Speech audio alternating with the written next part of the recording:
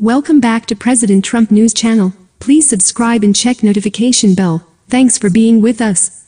Breaking news tonight, Minneapolis mayor is booed out of a rally for rejecting calls to defund the police. Protesters from Minneapolis drove Mayor Jacob Free out of a rally Saturday, chanting shame, shame, after he rejected calls to defund the police. Yes or no, will you commit to defunding Minneapolis Police Department? What did I say? We don't want no more police. Is that clear? We don't want people with guns toting around in our community, shooting us down. You have an answer? It is a yes or a no. It is a yes or a no. Will you defund the Minneapolis Police Department? All right, be quiet, y'all. Be quiet, because it's important that we actually hear this. It's important that we hear this, because if y'all don't know, he's up for re-election next year. He's up for re-election next year. What are you going to do next year?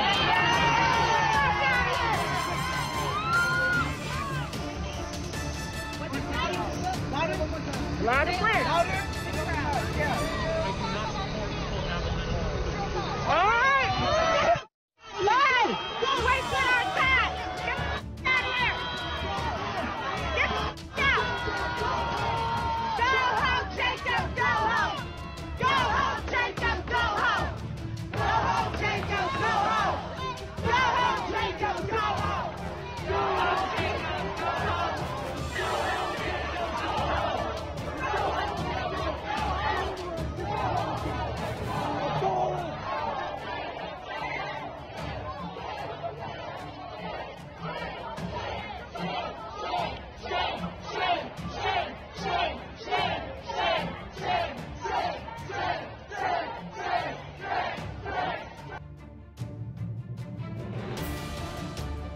It was a striking moment that illustrated just how much the national conversation has changed in the nearly 2 weeks of protests over the death of George Floyd, who was killed on May 25 by a Minneapolis officer who knelt on his neck.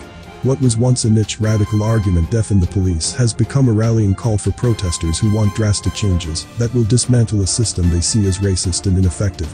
While most Americans don't support cutting police budgets, according to a Yahoo YouGov poll conducted during the early days of the protests, officials are now being forced to at least contend with these arguments. That includes Free, who had campaigned on a platform of police reform before he was elected in 2017. He was confronted with the question during a rally he visited on Saturday. When a woman on stage gave him a microphone to answer whether or not he defund the Minneapolis Police Department, he answered, "I do not support the full abolition of the police." Following his response, protesters booed the mayor and chanted "Go home, Jacob, go home," and "Shame, shame." Later, in an interview with the New York Times, Free said he still supported a deep structural reform of a racist system, such as prohibiting the police union from collective bargaining. It's a move that, according to one study, could reduce violent police misconduct, but is far from what activists are seeking. Some of the activists' demands have been met. Following Floyd's death, the University of Minnesota, Minneapolis Public Schools and the Minneapolis Park and Recreation Board terminated their relationships with the police department. For Minneapolis activists supporting the abolishment of the police, however, this isn't enough. MPD 150, a community organization in Minneapolis, wrote on its website that police departments need to be abolished because the system is inherently flawed.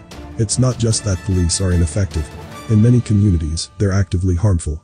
The history of policing is a history of violence against the marginalized. The transition would be gradual, according to MPD 150. Resources and funding will need to be strategically moved from the police to community-based models of safety. A world without police would look like safety that is controlled and is led by our community, that focuses on transformation and transformative justice. Candace Montgomery, director of Black Visions Collective and founder of the Minneapolis chapter of Black Lives Matter, told The Intercept. A world without police means that everybody has what they need to survive and what they need to live healthy lives. It means we have the money that we need for education, healthcare, housing, workers' rights. The Minneapolis City Council has been one of the most responsive to protesters across the nation. Mayor Jacob Free may not support defunding the police, but the movement isn't entirely rejected by city officials. Activists have at least 4 out of 13 Minneapolis City Council members on their side. Council member Jeremiah Ellison, who has been an outspoken critic of the police's response to the protests, according to the Star Tribune, first tweeted on Thursday, "We are going to dismantle the Minneapolis Police Department." And when we're done, we're not simply gonna glue it back together. We are going to dramatically rethink how we approach public safety and emergency response. Other members, including City Council President Lisa Bender, joined Ellison's call for defunding the police shortly after.